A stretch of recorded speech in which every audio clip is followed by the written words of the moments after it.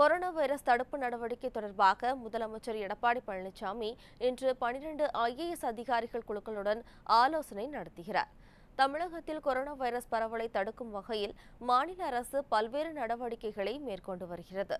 மேலும் corona virus தடுப்பு பணிகளை தீவிரப்படுத்தும் வகையில் முதலமைச்சர் எடப்பாடி பழனிசாமி அமைச்சர்கள் மற்றும் அதிகாரிகளுடன் தொடர்ந்து ஆலோசனை நடத்தி வருகிறார்.